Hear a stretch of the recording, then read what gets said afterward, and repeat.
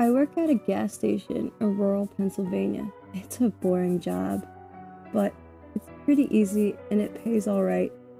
A few weeks ago, this new guy started. I'll call him Jeremy. Jeremy is weird. He's about 25 or 26, and he hardly speaks. But he's got the creepiest laugh I've ever heard. My boss and I have both noticed this, but it's never been a problem, so there's not much we can do about it. Customers have never complained about him, and he always does his job fairly well, up until a few weeks ago. Anyway, that's when things started going missing. Employee theft can be a problem at any business that sells consumer goods, and there's only one person working at the time at the gas station. It's a pretty small place. About 2 weeks ago, my boss started noticing that we were short on motor oil. At first, it was a few containers at a time, then entire shelves, and boxes from the back room. Pretty soon, entire shipments would be gone the day after we got them. It would always be right after Jeremy's shift. My boss had checked the security camera tapes from every single night he worked, but he could never catch him in the act. Jeremy would lock up at closing, then the motor oil would be gone the next day. My boss usually takes the tapes home with him to try and catch Jeremy stealing, but his daughter had a softball game last night, so he asked me to watch the tapes for him. He offered to pay me overtime under the table, so obviously I took that offer. There were 3 cameras, so he gave me 3 different tapes to check. I figured it would be a long night, but I'm trying to save up for vacation, so I really needed the money. I took the tapes home, popped them in my old VCR, and sat back. 2 days ago, the last time he worked, Jeremy started at 4 p.m. Everything seemed pretty normal at first. He counted up his drawer, switched off with the girl who was working before him, and waited for a customer. The first person who came in was Mrs. Templeton. The timestamp on the video reads 4:03. A regular. She picked up her cigarettes and a newspaper and paid with a 20. Nothing unusual there. This customer was some local guy named Ron. He drives a motorcycle, usually comes in every few days. He filled up his tank, got a bag of beef jerky, paid with his credit card, and then left. Next was some guy with a cowboy hat. I'd never seen him before, but we get plenty of strangers passing through, just like any gas station. He got $40 worth of diesel fuel, paid with a $100 bill, and went on his way.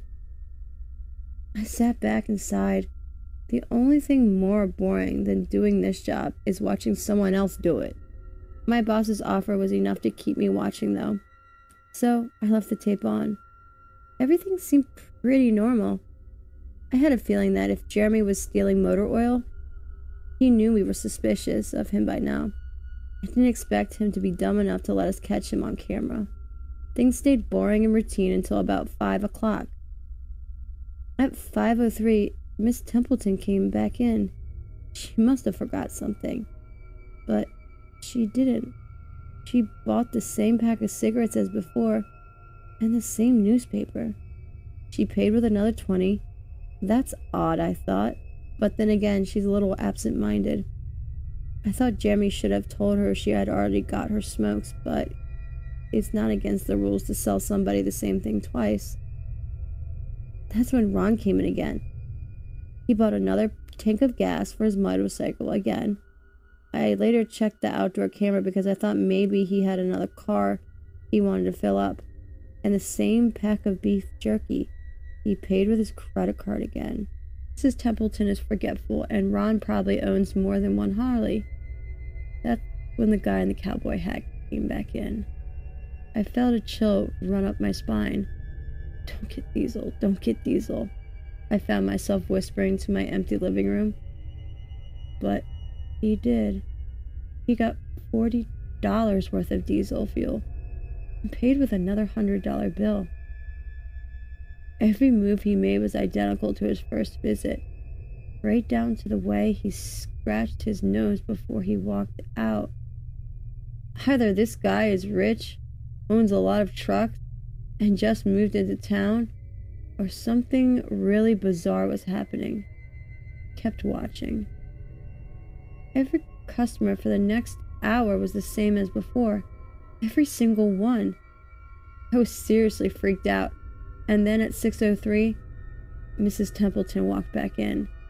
She bought her cigarettes and newspaper again, and paid with a 20 again. I thought I was going to lose it. I only watched another half an hour before I started fast-forwarding through the rest. It was all the same. Every customer would come in at the exact same time, exactly 1 hour apart. Now, I know what you're thinking. That sneaky motherfucker Jeremy had messed with the tapes. He had run a loop of his first hour of business over and over. That wasn't the case. There are windows around the cash register area that the camera covers, and I watched the sunlight fade as the time ran on. Jeremy's routine didn't loop over.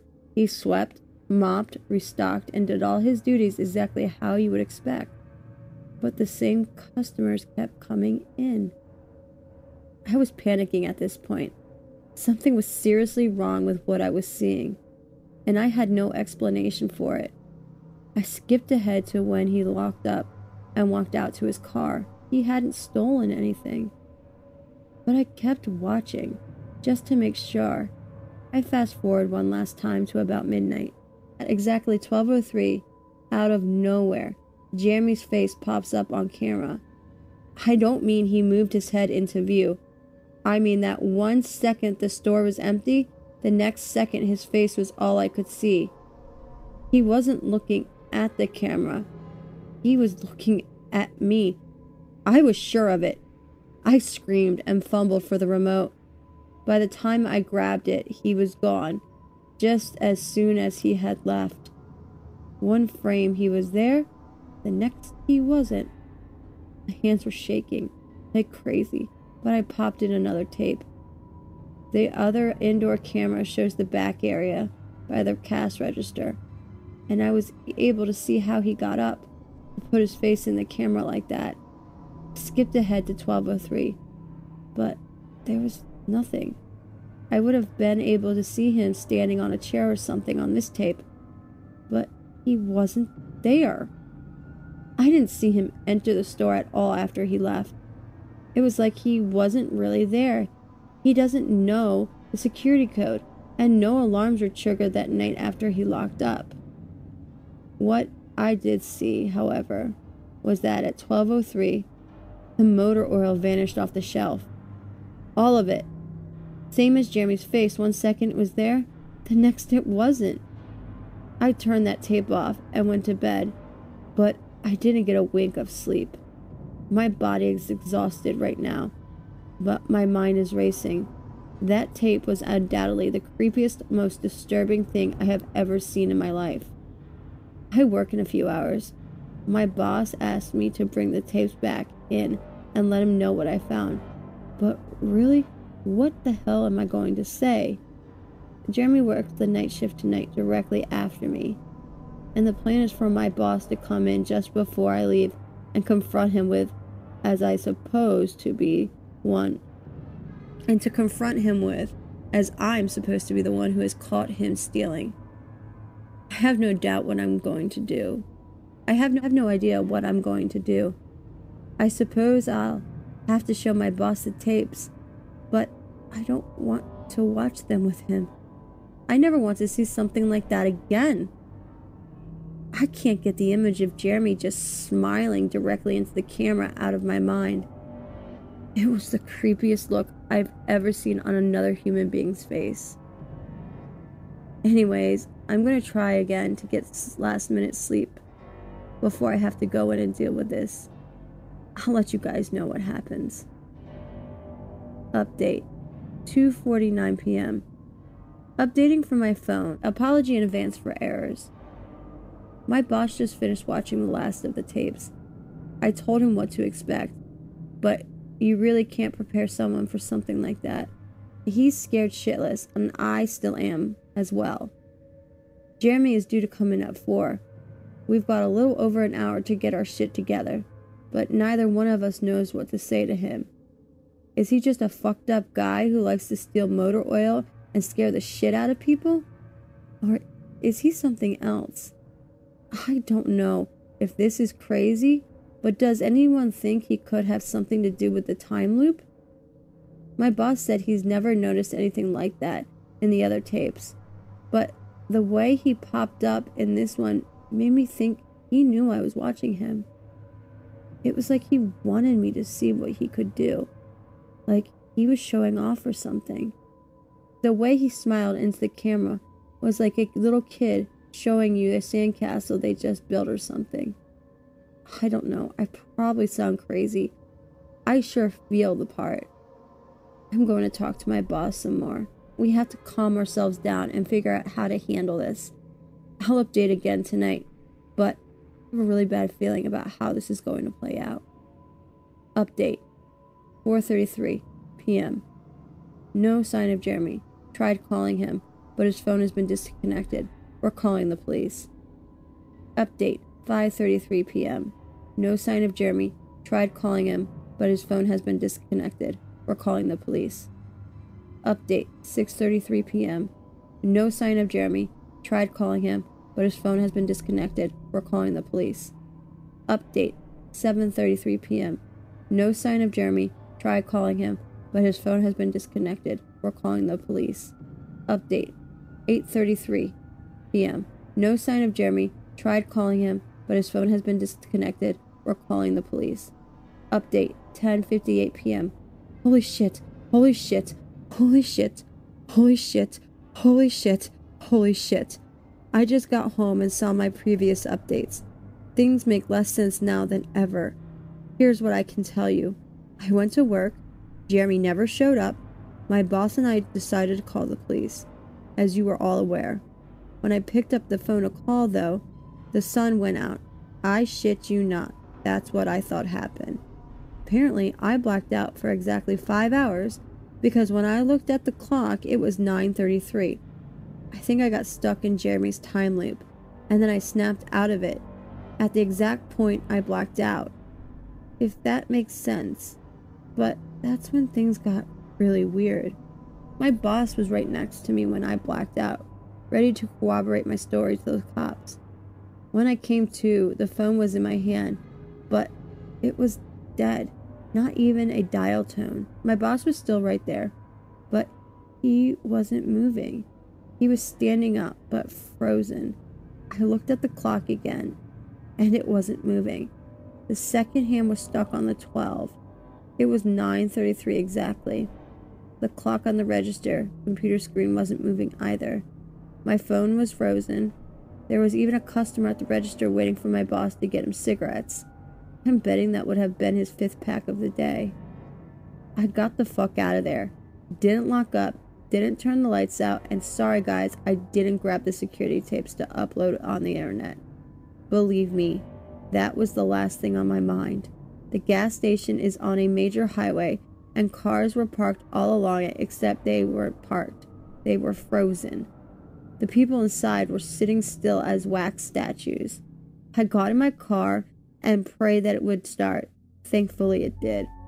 About halfway home, time started up again. The static from the radio turned into music like it's supposed to be. And from what I could tell by listening to the host talk in between songs, no one noticed the time freeze, or whatever it was. I was the only one.